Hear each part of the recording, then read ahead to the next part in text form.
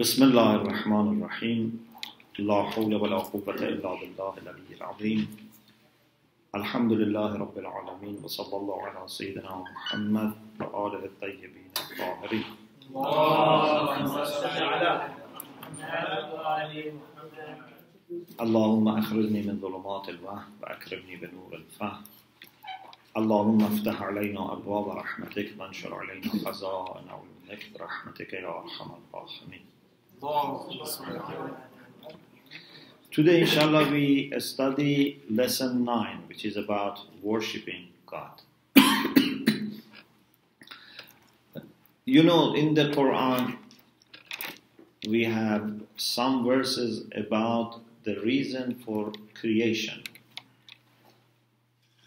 One, which is very famous, is verses 56 and 57 of chapter 51. أعوذ بالله من الشيطان الرجيم وما خلقت الجن والإنس إلا ليعبدون ما أريد منهم من رزق وما أريد أن يطعمون. Allah subhanahu wa ta'ala says, I have not created jinns nor human beings except ليعبدون. Many people translate this except to worship me, ليعبدون, because ibadah means to worship. Salam. وَمَا أُرِيدُ مِنْهُمْ مِنْ رِزْقٍ. I don't want them to give me sustenance. وَمَا أُرِيدُ أَنْ يُطْعِمُونَ, or feed me. Okay? So it's not that I have need for them and I want them to do something for me so that I can meet my needs. This is for their own benefit. Now the question is, what is لِيَعْبُدُونَ? Is it worship or it is more? For sure, worshipping God is very important. What is worshipping? If you think about a good definition of ibadah, what is worship? Worship, if you really understand the core of worship, means unconditional obedience. Worship can be expressed by doing some actions like, ruku, sujood, I don't know, for example, tawaf. These are acts of worship, but they are just expressions. If someone doesn't have that core, these expressions are not considered as ibadah. Ibadah is your total devotion or obedience to your ma'bud. Ma'bud is not the one that we just, bend in front of him or touch, for example, as idol worshippers who used to touch, for example. No, ibadah means unconditional, absolute obedience. Okay? It can be expressed by some actions. This is ibadah. We have these common practices, common acts of worship in all Abrahamic religions. Prayer is a common act of worship. Musa alayhi salam, Isa alayhi salam, Ibrahim alayhi salam. All the prophets, they had salat. All the prophets had zakat. Siyam. كتب عليكم الصيام كما كتب على الذين من قبلكم. So these are common acts of worship. But I think ليعبدون can mean something more than worship. Allah subhanahu wa ta'ala has not created us just to become worshipper. Allah subhanahu wa ta'ala has created us to become abd, servant. There is a difference between worshipper and servant, between abid and abd. لِيَعْبُدُونَ can mean to worship me or can mean to serve me. And this is different. Just if you look at our lives, we can say we worship God. Yeah? But can we say we are servants of God? We have ibadah, but do we have ubudiyah? Ubudiyah, servitude, or it was, some people say servanthood, servitude, is much more than ibadah. We say about Rasulullah sallallahu alaihi wasallam, Ashhadu anna Muhammadan abduhu wa rasuluh, not abadahu wa rasuluh. We don't say we bear witness that the Prophet worshipped God. We say he was a servant of God. What's the difference? There are many differences. These are totally two different levels. When you worship God, you do some actions for the sake of God. If inshallah your ibadah is sincere, so you are doing something for the sake of God. But abd is different. What is, in your opinion, what is the difference?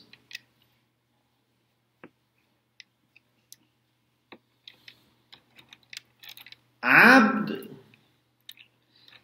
is not the one who just does something for his master. Abd is the one whose very life is for master.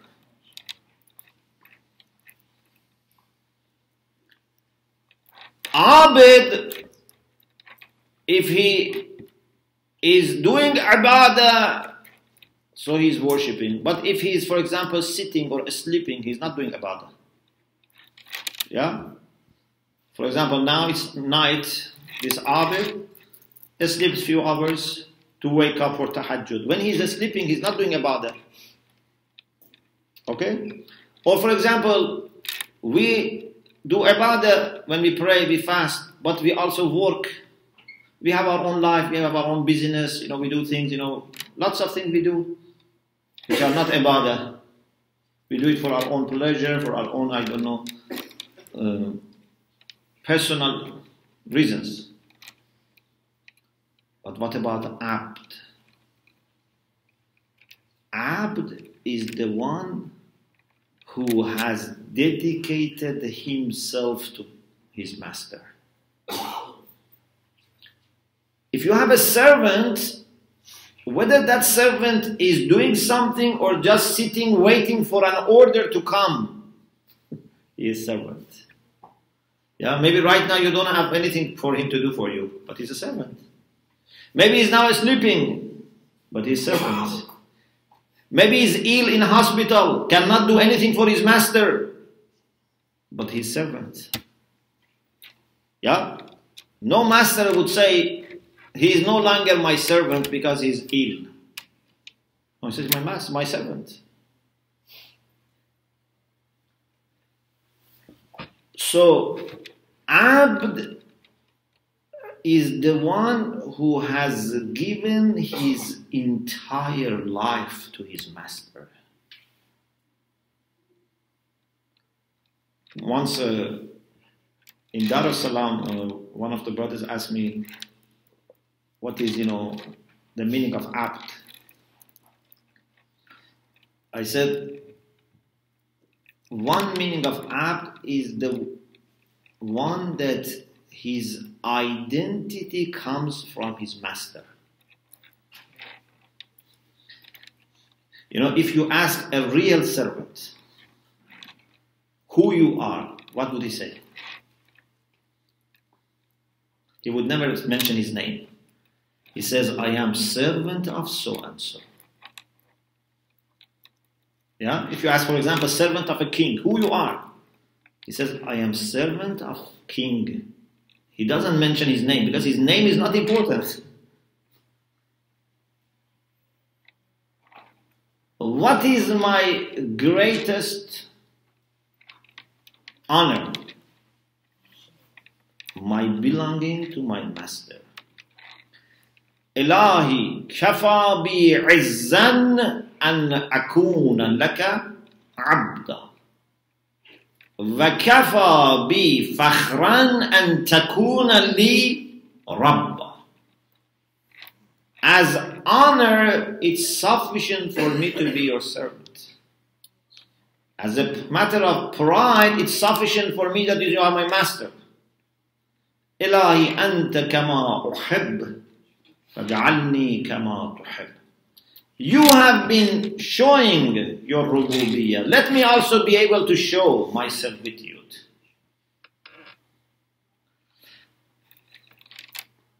If you ask the servant of king, who loves the king, who has dedicated his life to king, has always been concerned about the interest of the king. If you ask who you are, what you are, he would just mention, I am a servant of the king. Even if he has PhD, he wouldn't say, I have, PhD.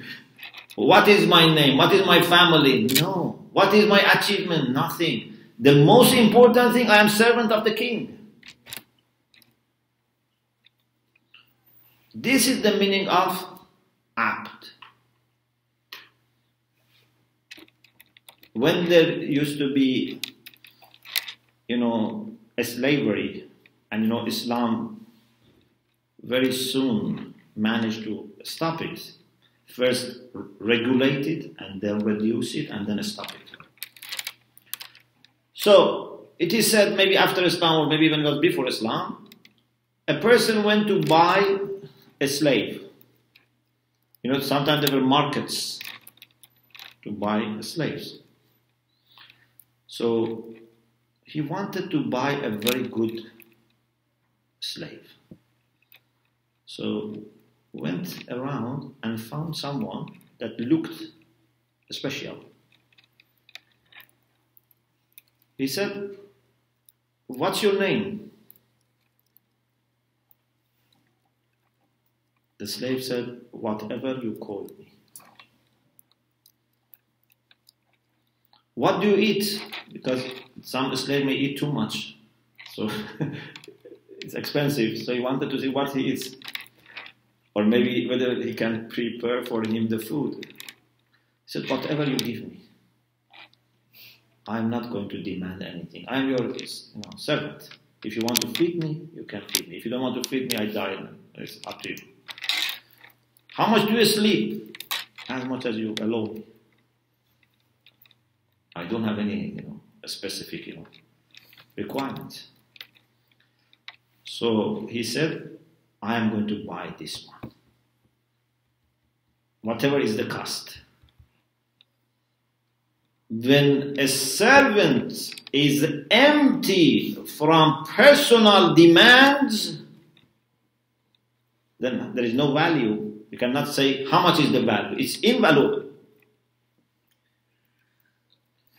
So, when it comes to our relation with Allah subhanahu wa ta'ala, we can have two types of relations. One is that most of mu'minin have, most of believers. They work with God as two parties in a business. They do something for God and then they charge God. God, I have done this prayer for you, give me. I have fasted, give me. Okay, so they have set up for themselves a kind of territory, independent territory, They get into business with God, and then they charge God. And this is only for part of their life. For example, throughout the day, 1 hour they work for God. The rest of it, they work for their boss or for their company, for their own business, for their own family. Just 1 hour they work for God. Maybe some people 2 hours for God. Okay? This is the relation of ajir. Someone like you hire and you pay his salary. But he plans for himself. He plans for himself. 90% of mu'mineen, if not 99%, they plan for themselves. I want to go to this country, to live in this city, to do this business, to marry this person. Why? It's good for me. Not that my master, my Rab wants me to be in this town or in this position or this job or marry this person or have this many number of children. No, it's good for me. But there is another level of relation. And that is when you dedicate your entire life to your master.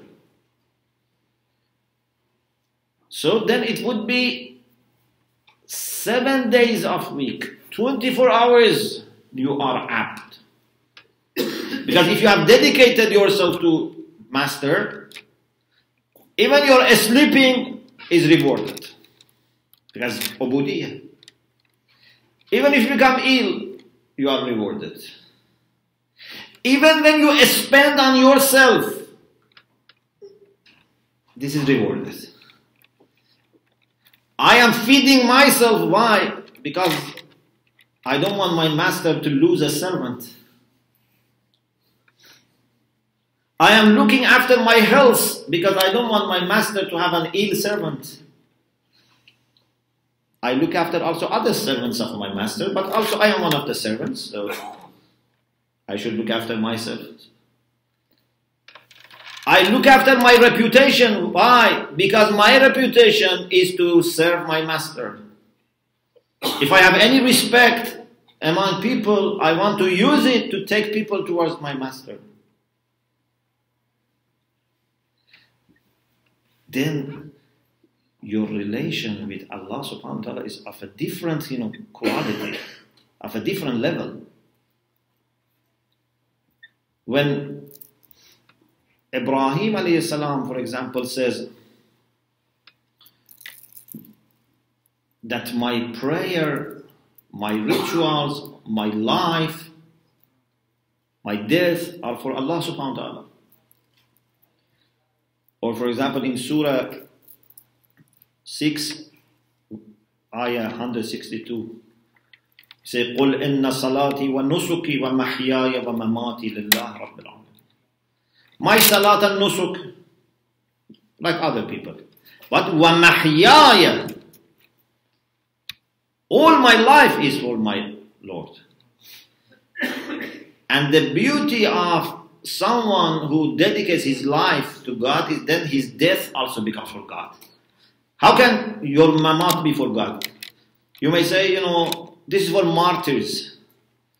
But this is not only for martyrs.